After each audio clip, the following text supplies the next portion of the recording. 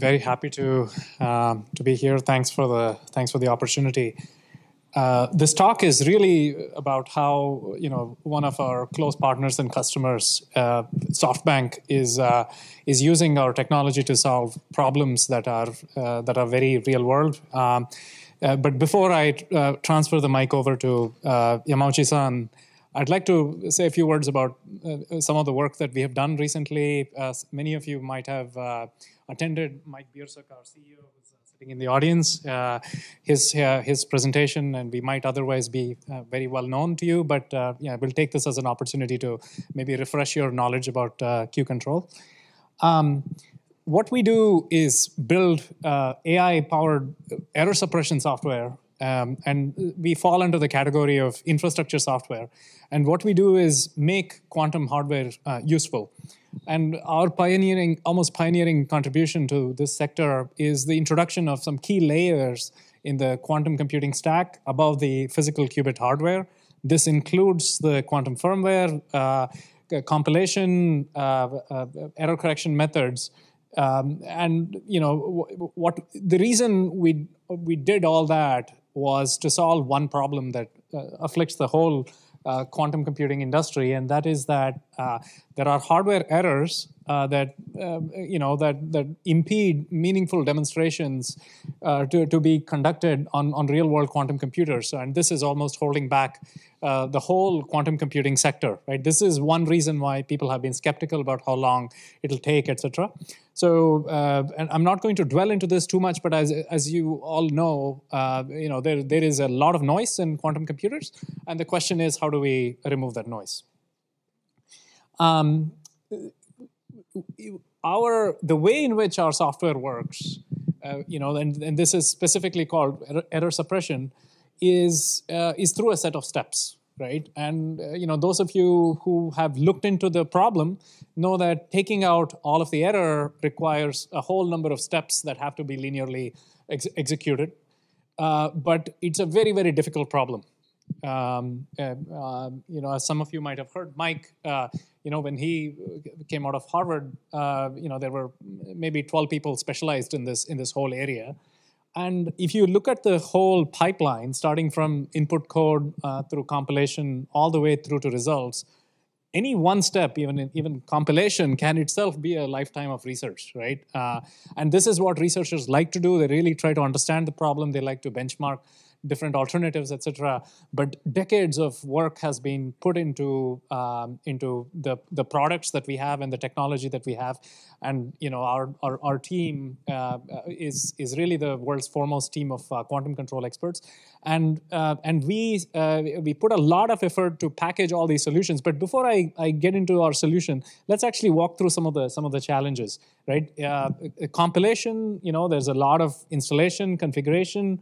Similarly, mapping your circuit to the actual hardware, to the pulse design, where there's a lot of manual work involved, to the work on the actual computer, where your code will need to get executed. And once you have the results, you have to perform something called as measurement error mitigation, because your actual solution will have additions of noise that come from various sources. Let us say you're able to take each one of these steps and maybe even get optimal solutions. What's going to happen is that when you put it all together, you'll find out that there will be incompatibilities between the various steps. And in total, you will have a lot of overhead. This is why this is a very, very difficult problem. And this is not simple post-processing. This is not, okay, I'm going to run a problem on a quantum computer and post-process the results. Because this whole pipeline, the reason we are doing all of this is so you can avoid the noise in the first place and make your system resilient to noise as much as possible, and in doing so, achieve the maximum possible performance from your quantum computer. And what we did was, this is our contribution to the whole industry. We put the whole stack together. We used all of the knowledge that we have, and it took years of perfection. And yeah, now we have a fully integrated pipeline that we are, by the way, constantly improving. And we created this completely autonomous AI-driven tool chain that suppresses errors, right? Not mitigates errors, suppresses errors. And so your quantum computer is running at its absolute maximum possible performance, only limited by hardware, without extra overhead, right? And we call this product that runs on the cloud as FireOpal. The way in which these methods work is published in the literature, where we talk about the physics involved in each of these components. And how do we know it works? Our results speak for themselves. And we have various publications out there, but the typical results that you obtain with the software that we have gives you the ability to run much deeper circuits. Why do deeper circuits matter? For example, if you're in the financial services industry, you want to run very deep circuits. The number of shot counts that you require typically to get the right answer is drastically reduced. And why do shot counts matter? Because quantum computing access time is fairly expensive, and you want to, as researchers, you want to get your results in as quick a time as possible. And finally, the performance gains that we deliver are typically, in several orders of magnitude. And I have references to the published literature as well. So, talking about the previous Grover search problem that I had shown, where the default, system performance is noisy. Q-control software transforms that, and you get the right answer typically within the first few attempts. So with minimal overhead on the system, which results in more efficient execution. And here is an example of how we are driving innovations in this industry and solving some very, very fundamental problems. As you very well know, combinatorial optimization problems, binary optimization problems are ideally suited for quantum computers. Until now, it's been typically like quadratic optimization type problems, but now we have gone beyond, right? We took a 127-qubit Ising spin glass problem, where you have to find the ground state energy and find it as quickly as possible and find it as as accurately as possible. And the kind of problem that I describe is amongst the largest optimization problems that have ever been run on a gate-based quantum computer. And the results are transformational, right? We easily beat what you can typically get with a best-in-class local solver, which typically uses like a greedy optimization to looking at a random distribution of candidate solutions. And what we achieve is very, very close, or at least we get as close to the real answer. The red vertical line that you see is the ground truth, and this is a maximally optimized Cplex solver. We're not claiming quantum advantage here, but we get as close to the ground truth as possible. And the best result that you can ever get with annealing solution is shown in this green bar, right?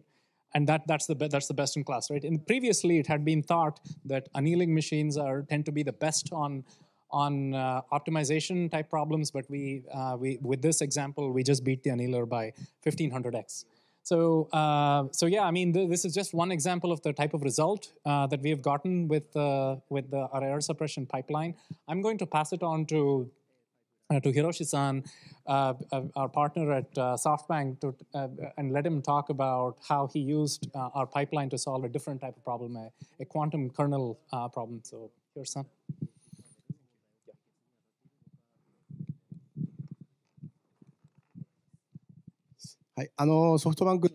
Thank you. I am Yamauchi from SoftBank, and at our leading edge laboratory, beyond 5G is what we are studying together with digital twin and multimedia technology and quantum technologies.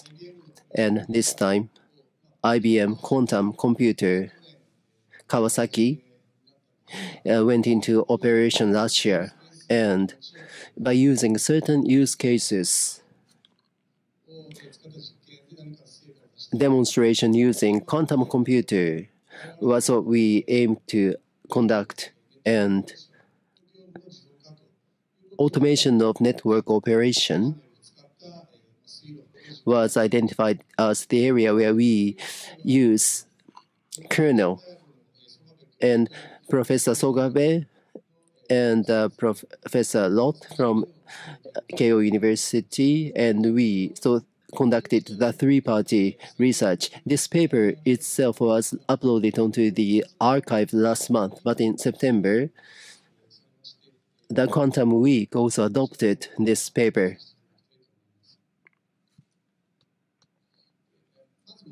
Firstly, here is explanation on problem setting as the network configuration. As you see, here is the nationwide network configuration. So access, fixed network, and from area to core, and from IX to internet. So this is the structure. So basically, this is the configuration of corporate network. Smart VPN, smart internet are the services for corporate clients, which are being delivered. And here is the troubleshooting workflow. We are monitoring individual services, but clients sometimes let us know of issues they are facing, and we conduct troubleshooting of networking with our network engineering team 24 hours a day. In some cases, operators or engineers are dispatched to the client site to replace some components or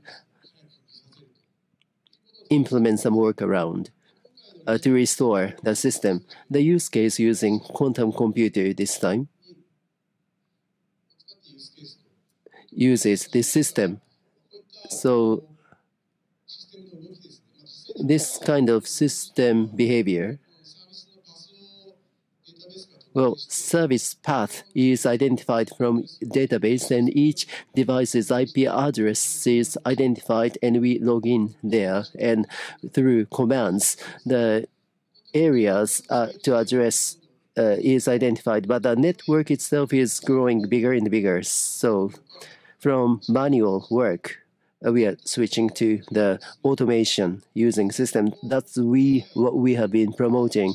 And recently, automation through machine learning by AI is something we've been promoting recently. And the data set from the system log, the data set has been extracted. And just like NIST, on the horizontally, there are different types of command, and vertically, well, again, these plots show the abnormalities that comes out from the command exercised. And if there is no abnormality, you see the blank. So abnormal patterns are seen as the feature vector horizontally, and vertically you see the failure patterns. So there are 7 types of failure types, as you see on bottom right. So based upon these failure types, data set is created. In setting problem, data set is learned by the system, and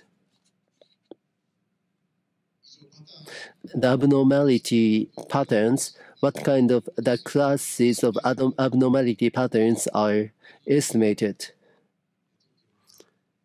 So that's the approach. And this is the system deployment, and this is the workflow in the case of system deployment. So this is offline learning flow shown by the solid line, and using the learned model, the dotted line or online, the class estimation is done. So with classical computers, and quantum computers, the calculations are done, performed by classical side is this side, and quantum calculation side is this side. Kernel is used, and 120 dimension, but as we perform the experiment, the dimensions are reduced to 50. And the training data is divided and parameterized, circuit is created. And the internal product calculation is done by quantum computer. And ground matrix is all patterns of feature vectors are taken to calculate the inner product, and the resultant kernel is this ground matrix. And proposed and conventional settings as shown. The conventional XL and XM, the two vectors that have inner products. To these two vectors, XL is parameterized, and the other circuit is added, and the result is measured. So this is what's called conventional. So internal inner product calculation measures the probabilistic distribution. Conventional just performs the simple calculation for the proposed. The adjacent qubits, the phase difference is adjusted by RZ. So strength of entanglement for the adjacent parameterized XP and Q, the alpha coefficient is adjusted, and the estimation or approximation accuracy is adjusted. So entanglement effect through our approach is validated. That's what we have been doing. So tensor network up to 50 qubits, the features are evaluated, and the result is this. The proposed orange line is proposed, and the blue is conventional. Classical SVM is used for the green, and the proposed result on average is outperforming. So it's 100 times. Test data, training data are divided, and that's done 100 times. Then the results are evaluated and proposed outperformed. Sometimes we see the classical having been outperformed, but we are seeing the changes in accuracy. So 0.6 is where we attain the peak. As you see here, the alpha parameter entanglement strength is adjusted to calculate the kernel. Then, depending on the types of data set, certain optimum value is derived.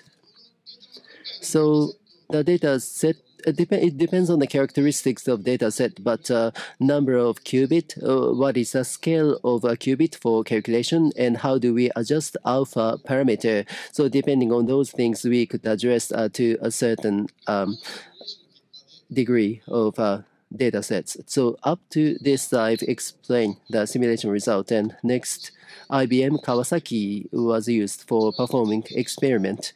But in the first place, classical SVM, 85 to 89% was obtained for the data set which we used for calculating kernel. And simulation is considered as the ideal. So blue is a state vector simulator that can calculate only up to 30 qubit. And orange is the tensor network calculated result. So tensor network has some variance, but green is IBM original error mitigation M3 and optimization level 3. So to a certain extent, on the side of IBM, they did well, and the result is green. And the red bar is the estimation accuracy. And at the 30 qubit point, 82% was the value attained. If IBM is used, the ratio is 50%. So by using Q control, so this much of gain was obtained. As a result, 80% of accuracy was obtained with the real machine. That's what we've confirmed, and it's a practical result that we could confirm. And this side, at the 30 qubit level, 784 point inner product calculation was made. So ideal simulation, this is custom data.